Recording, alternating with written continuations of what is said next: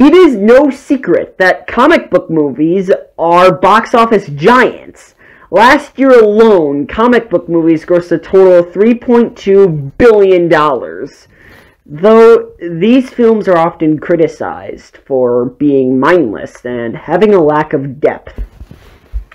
One of the greatest filmmakers of all time, Martin Scorsese, said that these films are in fact not cinema, and I believe his views have some merit to them. Hollywood is oversaturated with forgettable comic book movies, but we're not talking about those films today. Today we are talking about the best of the best this genre has to offer. There probably will be spoilers on this list, so without further ado, let's talk about my number 10 spot. Number 10, Avengers Infinity War. Avengers Infinity War is one of the most entertaining films in the MCU. There is not a single scene that drags, and it is non-stop from beginning to end. In the action department, this film succeeds. The Battle on Titan is a contender for being one of my favorite action sequences the MCU has to offer. I know what I'm saying has already been said many times, but Thanos is easily the best MCU villain. He's one of the only three-dimensional villains in this franchise, and he's actually really threatening. I know the ending to this film was undone in the follow-up Avengers Endgame, but it is still jaw-dropping to see almost all of our main characters turn to dust. I actually prefer Infinity War over Endgame because I believe it has better pacing, and it is just a more rewatchable film. Number 9, Guardians of the Galaxy. This film is honestly lightning in a bottle. I mean, DC tried to replicate this, and well, they crapped the bed. All of the characters in this film risk being annoying, but because of the writing and the performances, this film ends up serving its purposes and making you care deeply about every single one of these characters, especially Peter Quill. And this film is also easily the funniest film in the MCU. And I'm not a big fan of Marvel humor, and that is because Marvel humor tends to lessen the weight of emotional scenes. And this film does not do this. This film knows exactly when to tell a joke. This film also has an excellent soundtrack that I happen to own on vinyl, but that is just the icing on the cake, but still, not the worst way to spend $25. Number 8, Superman the Movie. Now, this is the film that started it all. If I had one adjective to describe this film, it would be grandiose. I know that some of the special effects in this film might be considered dated to today's standards, but this film does not fail to accomplish the feat of making you believe that a man can truly fly. If I had only one thing to say about this movie, I would completely gush over Christopher Reeve. He was literally born to play this role. Casting Christopher Reeve as Superman is one of the best casting decisions in filmmaking history. He is among the ranks of Hugh Jackman as Wolverine and Robert Downey Jr. as Iron Man. He captures the charm of Superman to a T. John Williams' score to this film is just iconic. It's one of his best. Of course, John Williams completely nailed this score, as he usually does. If I had only one word to describe it, it would be epic. Marlon Brando also gives an excellent performance as Jor-El, but I mean, let's be honest, that's expected. He's Marlon Brando. This film is just so hopeful, and that is something we need now more than ever. Number 7, Iron Man.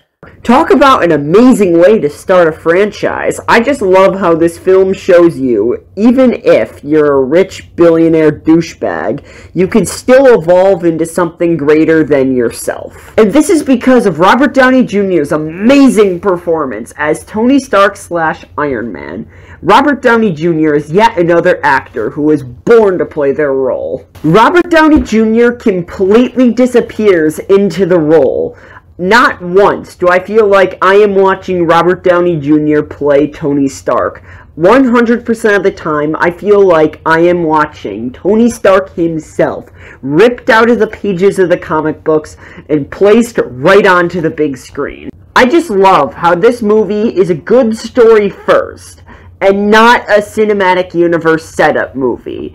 If it weren't for this film, I don't believe that the MCU would be as popular as it is. This film sold the world that Robert Downey Jr. is Iron Man. Number 6, Joker. I just love how different this film feels to all the other more bombastic comic book movies that come out today. This film was very inspired by Martin Scorsese's Taxi Driver, and to many, this film is a blatant ripoff of that film. Yes, this film does have a very similar plot structure to Taxi Driver, but I feel that this film is different enough for it to establish its own identity, and nothing's really wrong with being similar to Taxi Driver, in my opinion. I mean, this film introduced a whole new generation to Scorsese's masterpiece, and that's not a bad thing at all. And the reason why this film works is because of the amazing performance by Joaquin Phoenix. You start out this film feeling absolutely terrible for his character Arthur Fleck, but as the movie goes on, you begin to get increasingly terrified of him as he transitions into the Joker. It is extremely difficult for an actor to perform a performance like this off, but only actors like Joaquin Phoenix can do this. His Oscar was very well deserved. I love how this film feels more like a drama than a comic book movie. I believe Hollywood should make more movies like this. Number 5, Spider-Man Into the Spider-Verse. To say that I didn't have much confidence in Sony's ability to make a good Spider-Man movie is quite an understatement, but this movie blew my expectations out of the water. I have not seen a film understand the character of Spider-Man so much since Sam Raimi's Spider-Man 2. I just adore the theme of this film. One of the main aspects of Spider-Man is his relatability. You don't have to be a god, you don't have to be super rich, you don't even have to be super smart or the chosen one in order to be Spider-Man. He can be you or me. I just love how this movie is a comic book brought to life, and that is an aesthetic I am literally obsessed with. This movie is a childhood dream brought to life. Number 4, Logan. What a beautiful send-off to the character of Wolverine. They honestly couldn't have done it better. It's optimistic enough, but also pretty grim at the same time. Hugh Jackman's performance is at the top of its game in this film. For him, hope is completely lost, and he brings that energy so well that this film is actually difficult to watch at times. I know by the end of this film, he ends up giving the ultimate sacrifice for the survival of his daughter Laura, but it honestly feels so good to see this man finally at peace, knowing that he can rest and not have to worry about the safety of his daughter. And that is both heartbreaking and beautiful. And the cherry on top of all this is that this movie is gory as hell. It is literally the comic books brought to life. It is so satisfying to watch all the fight scenes in this movie. Number 3, Captain America the Winter Soldier and Captain America Civil War. For the number 3 spot, I had to cheat because these two films are practically tied in my mind. And this will not be the first time on this list I will do this, just to get that out there. If I had only one thing to say about these movies, I would praise the really creative use of genre blending that is used in these films. These films feel like a mix between the Jason Bourne movies and the more bombastic comic book movies that come out today. Because of that, these two films are my favorite entries in the MCU. Captain America the Winter Soldier puts a star-spangled man with a plan into the modern day. Steve Rogers is a type of character who has a very idealistic black and white mindset, but he is placed in a very morally gray world. This film challenges our protagonist's mindset. By doing this, he begins to lose trust in the government that he has advocated for his whole life. Meanwhile, in the mix of all this, Steve's childhood best friend has been brainwashed into the Russian assassin, the Winter Soldier. Also, the action in this film is brutal as hell. You feel every single punch, every single kick, and every single ounce of sweat. Also, the knife fight scene might be the best action sequence the MCU has to offer. It's only really rivaled by the battle on Titan and the final action set piece in Civil War. Captain America Winter Soldier continues Steve's character arc from the Winter Soldier, but it chooses to put Steve against fellow Avenger Tony Stark.